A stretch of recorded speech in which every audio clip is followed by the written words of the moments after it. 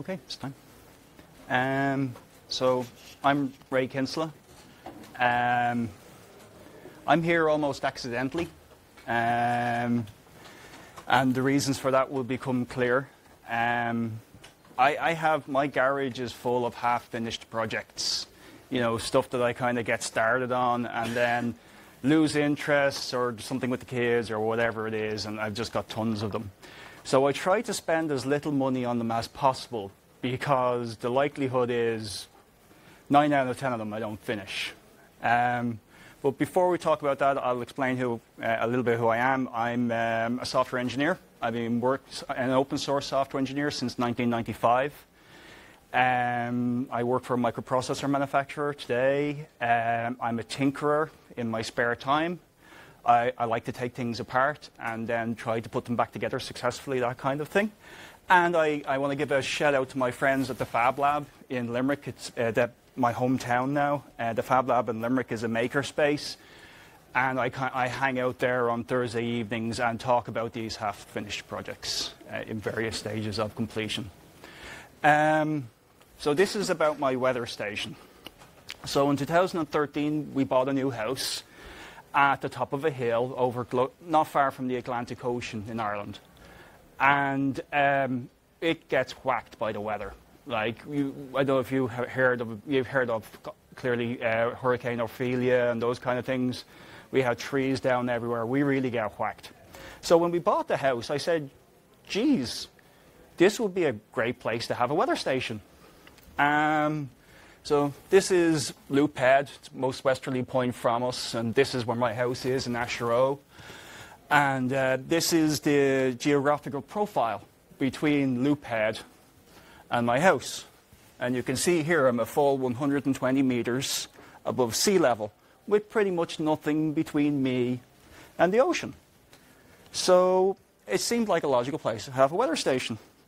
So that year, just after buying the house, I asked Santa Claus for a weather station, and Santa Claus delivered. And Santa Claus asked, did I have any stipulations about the weather station before we got it? You can see there's a Santa hat on the weather station. Any stipulations? And I said, yeah, I like one with a USB port, so at some point I can pull the data out of it and maybe try to do something with it, because I'm a software engineer, right? So I duly got an Oregon Scientific weather station, which is a pretty well-known brand. I erected it. It was up for 2 years. I did nothing with it until I started to think about green energy. Electricity prices in Ireland are pretty expensive. So I started to think, well, with all this weather, could I put up a wind turbine? So I said, what I'll do is I'll monitor the wind over a year. Seems like a logical thing to do. And then I can plot how much energy I would generate with a wind turbine. Seemed like a very obvious thing to do. So let's go pull the data out of the weather station. So first thing I learned then pretty quickly was, unlike most Oregon Scientific weather stations, even though this thing has a USB port to pull the data out of, USB port did not work. So first fail. But 2 years later, I can't return it. It's full with green mold. So the second, well, it's not fair to say it doesn't work. It does work with proprietary Windows software. So to put this in context, this costs €250. In order to run the software, to pull the data out of this, it would take a board, probably a $100 board, running Windows, which is another $100. So you're already up to $200 just to run the software to pull the actual data out of this. So there's no Linux software that actually supported pulling the data out of this, and this was the conundrum. Oregon had done something that people weren't able to figure out to stop people from getting open source software to talk to the weather station. And the other thing that I found out, while I was hacking this is this is actually quite unreliable. The antenna and the hardware that's actually in the base unit of the weather station drops samples all the time, and there's absolutely no way of knowing it. There is no indicator to tell you how good the signal is. So, but on the positive side, it's pretty accurate. You know, it gives you a wind sensor, it gives you a temperature sensor, it gives you a rain sensor, and it's pretty robust. But there's no way to get the data out. So I came across an Australian maker magazine article that had used an RXB6 $2 433 megahertz receiver mounted on an Arduino shield. And this is something you can actually buy from a company in Australia. It's like a pre-made Arduino shield with the RXB6 already on it. And then you could load a sketch onto an Arduino, and you could see the bit stream from the weather station. But it was like something like $25, and then shipping from Australia was like another $50. Okay, so that wasn't going to work. But these were available for like $2 on AliExpress, so I bought a bunch of them. And then I needed an Arduino to run them with, so I bought a whole bunch of Arduino Nano clones.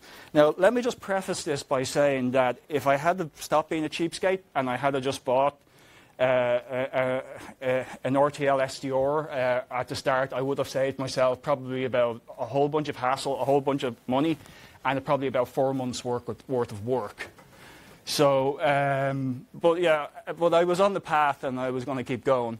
So, and then obviously you need something. The Arduino talks to the receiver.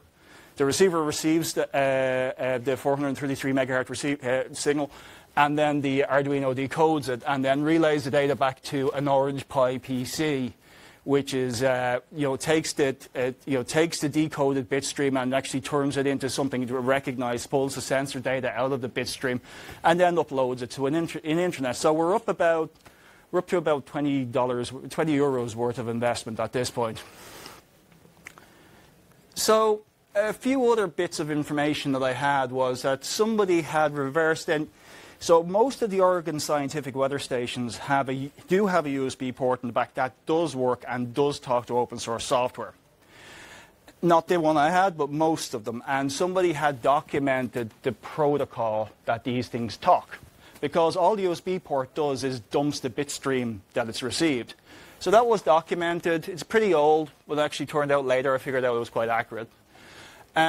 Somebody had published a sketch for the Arduino. It did Dominique Pierre. He published a sketch for an Arduino that was able to decode the Manchester decoding bit stream from the weather sensor. From the weather sensors back to the base station. So these things talk with Manchester encoding based on the length between pulses. You can tell whether it's a 1 or a 0, and then you just essentially bit bang the bit into the right position, and you're able to decode from there.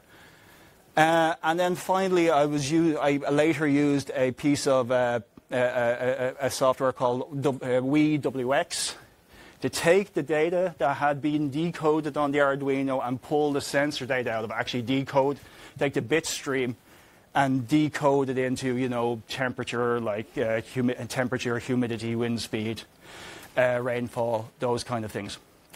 So I had enough clues. I had the reverse engineering of the protocol from people who were actually able to talk to their weather stations directly. I had a sketch that could talk to the 433 megahertz receiver and decode Manchester encoding and turn the 433 megahertz signal into a bit stream that I could decode. And then I had some Python software to turn that into temperature and sensor data that could be uploaded. So this is roughly the design I ended up with. So you can see the Orange Pi talks to the Arduino. The serial on the Arduino was plugged into the Orange Pi serial pins. The Arduino is then plugged into the RXB6, and the RXB6 is pretty simple. There's only 4 pins that you actually use. You power with 5 volts. You give it ground. You connect it to an antenna, which is a 433 megahertz antenna. I'll actually start passing this around so people can take a look at it. Now be careful. That's a whole $2 worth of investment right there. So you plug it into the antenna. Now, here's where mine is clearly far superior to what the Oregon Scientific guys designed, because I connected mine to LEDs that told me whenever valid samples were received. If you actually, I was actually in situations where I was sitting looking at the base station that Oregon Scientific provided, knowing that the circumstances had changed and the screen should update, and there was no updates on the screen, which was great fun. So what else is there to say about this? It's a pretty simple circuit. So this came from the document that the Oregon decoding the Oregon Scientific Protocol document that I showed earlier, and it basically indicates what the header looks like and the payload looks like, and you end up with you get the sensor ID, you get the channel, you get a rolling code which changes with every power cycle of the sensor. You get various flags to tell you if the battery needs to be changed. You get the sensor data itself, and then you get a checksum. So it all should be fairly straightforward at this point, right? Well, not so much. So this sensor ID that I was pulling out of it, this 1A89, but it's nibble orientated, so we flip it around, so it's A198. It didn't correlate with any of the sensors in the document. So, and the checksum wouldn't calculate. I couldn't get the checksum to calculate. It drove me mad. Sitting down, read the document, read how the checksum should be calculated, read about all the variances that Oregon Scientific had in their different devices, but I couldn't get the checksum to calculate. It always seemed to be hex A out or decimal 10 out. So I made a mental leap here. I came to a conclusion that seemed to be pretty evident from the circumstances. I was looking at a new weather station that nobody had ever seen before. Nobody had ever decoded this weather station, and that's why I needed to go off now, and it was completely new. Oregon had designed it a different way, so that's why the bit stream was different. So I started to create well-known circumstances in which I could control the bit, what's in the bit stream. So I put a fan on the wind sensor. I put the temperature sensors into the oven, and then into the fridge very just to change it. And then I watched what I'd get on the base station. And then I'd correlate what I got on the base station with what I saw on the bit stream as a way to reverse engineer the weather station. And I did this for about a month. And I successfully decoded the wind sensor, the rain sensor, and the temperature sensor, which all turned out to be quite a lot of work. Put the rain sensor under the faucet, the tap, and I opened the tap, and I let it go. And then I had an epiphany.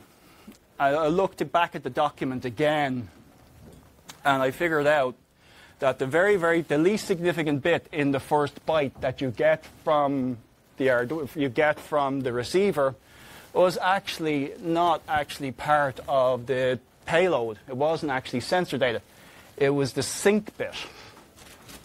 And this had actually, because of its position, this was corrupting the checksum.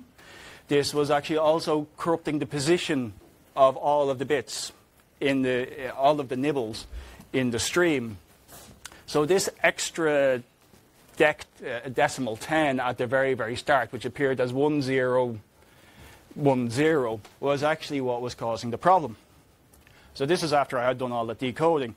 Turns out as soon as I dropped that, everything fell into place, and I ended up with a proper sensor ID, which in this case was 1984, and that corresponded directly with what was in the document. Of course, this was after like 6 weeks worth of work that I just had to throw in the bin at this one. Now, if I go back, I might remind you at this point that if I had just paid $20 for an RTL SDR, I could have used the RTL 433. It's a fork of the RTL software that would have done all of this for me. But I was doing all this stuff the hard way, right? So I rewrote the sketch.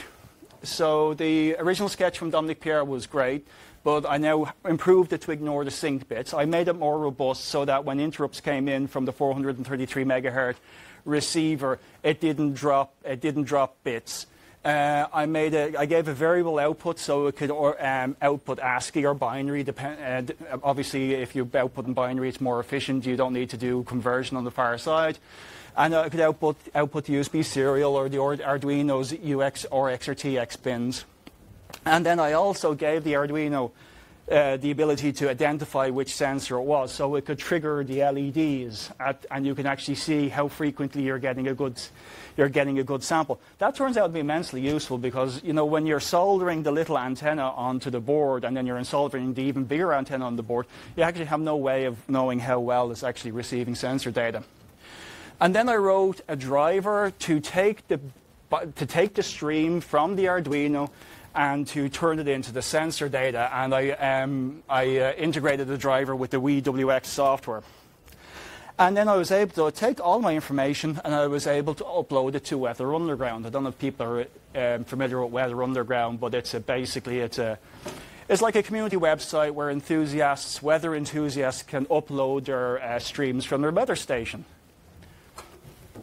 So that's essentially what I was able to do. So if you go on to Weather Underground, you'll see my weather station quite happily uploading the data.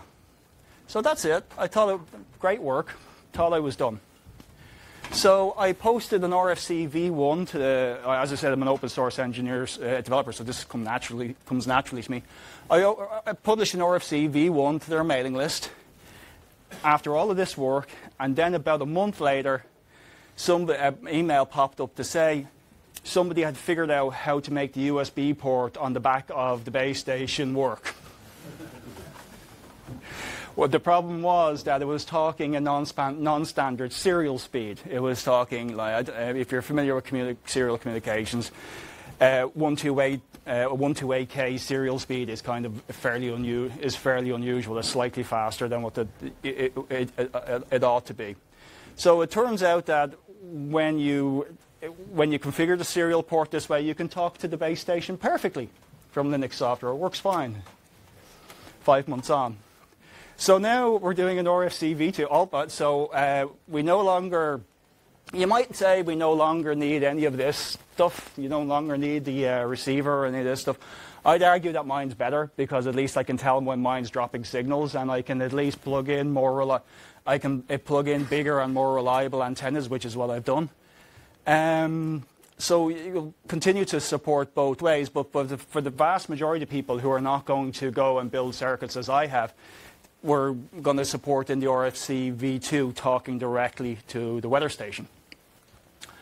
So what did I learn from this experience?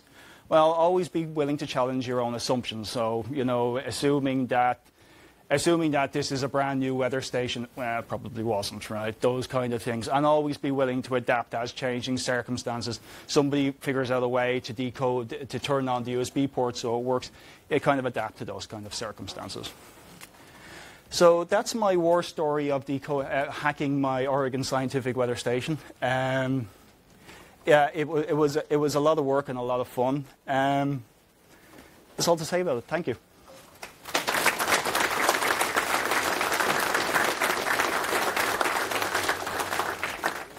Any questions? What was the Arduino needed for? Why did you connect to the Orange Pi? Was it? Yeah, well, Orange Pi can't do real time.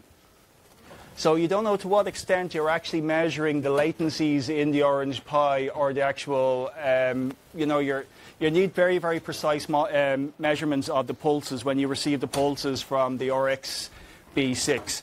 The Orange Pi can't do that reliably just because it's simply a general purpose CPU, whereas the Arduino, because it's a microcontroller, can do that great.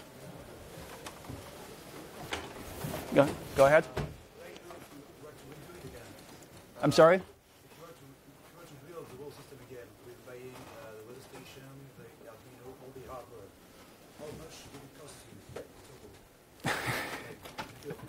Well, oh yes. So, so if I was to do it all again, how much would it cost me? Well, if I had just bought the RTL SDR, I would have spent about $20. I don't know how many of those little things I fried, but I think I fried about 3 of them, and I think I ended up buying about 5 of them. And I fried a few of the nanos along the way as well. So I probably put about 60 to 80 euros worth of money into it. If I was to do it all efficiently, I'd probably get it all right first go. But that's the nature of these things, right? Sorry, go ahead. Do you have these plans documented online anywhere? Do I have the... Do you have this up? Oh, yeah. So I will publish this on my blog probably next week. My blog is... you can get me on ashro.eu. Thank you. Any other questions? I should thank the room organizers for inviting me to speak. It was very kind. Thank you very much.